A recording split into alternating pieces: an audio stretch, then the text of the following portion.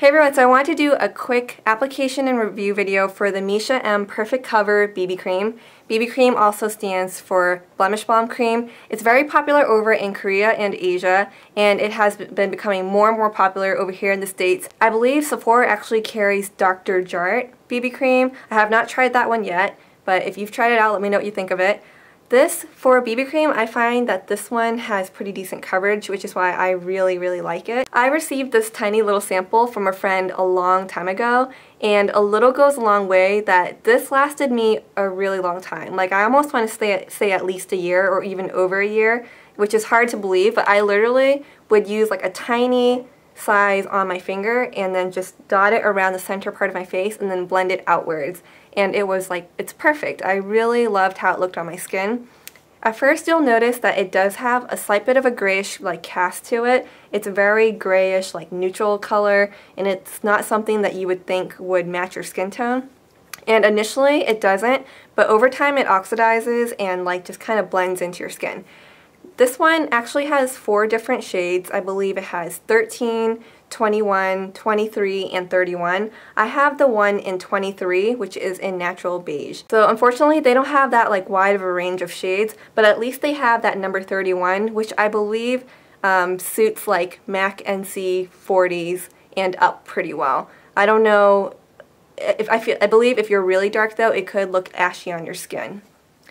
For reference, I'm around like NC 30, and the number 23 is just a little bit light on me, but throughout the day it oxidizes and looks pretty nice. It like neutralizes the yellow in my skin tone, and it just has a really nice brightening effect. So why are BB creams so popular? Because it's basically like a foundation, concealer, and skincare product in one. So with this particular product, it claims that it lightens skin tone by healing visible wrinkles and blemishes with excellent skin cover ability, and prevents skin aging through effective whitening and anti-wrinkle properties. So it's saying that it has anti-wrinkle and whitening properties, as well as it having like a pretty good coverage.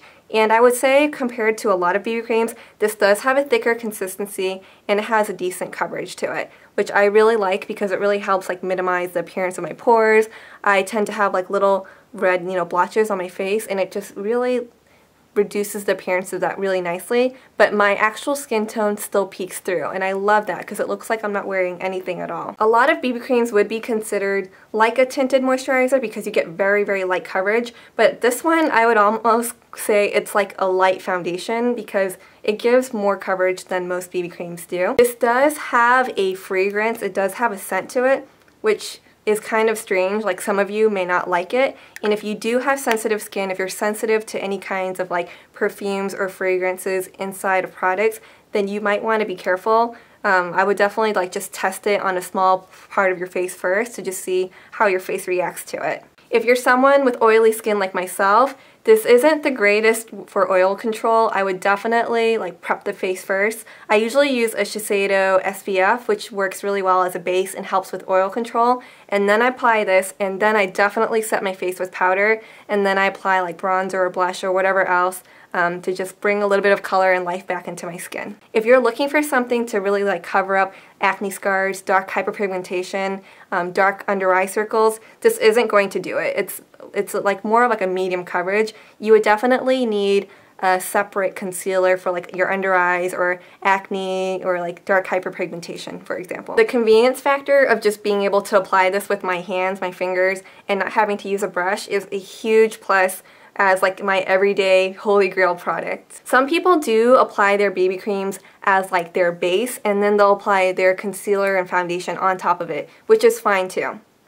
This particular product has an SPF of 42, so that is great. You have your extra anti-wrinkle prevention right there. I would say that this has like a matte and dewy consistency at the same time on the skin, because it obviously, it doesn't have any shimmer whatsoever, and because it really neutralizes the skin tone, it helps like your face look, a lot more matte, but it still gives your skin a sheen because it is a cream, so I would definitely set it with a powder. I got this one off of Amazon for $21. I thought that I was going to get the 30 milliliter size, but they sent me the 51. I don't know if that was just a fluke or a mistake. I have no idea. It's a good and bad thing though. Good, of course, in that I got more product. than I thought I would for $21.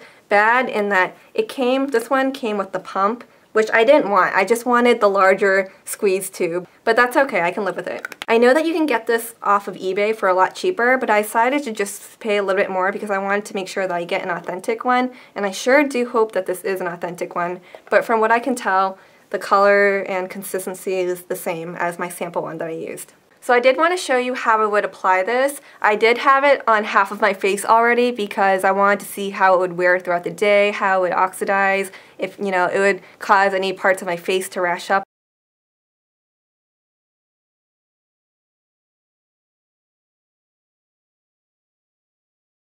Like I said before, a little does go a long way. So I'm just going to pump a little bit onto my finger. Oh, that's way too much. This little bit is like way too much, believe it or not. Like I would use this much for my entire face, but I'll just use it for the rest of this half of the face so that you can see how I would apply it. I would start by, where I have very enlarged pores, which is right here. And you'll be able to see before and after pictures of how this half of my face looks different from this half towards the end of this video. And I would also apply it around my nose area. I just dot it wherever I feel I need it. Normally I only apply it like on the center portion of my face and right around my mouth and chin because it's very dark there. This is honestly a lot of product. I normally would not put this much on. And then I would literally just start like really patting and blending it in.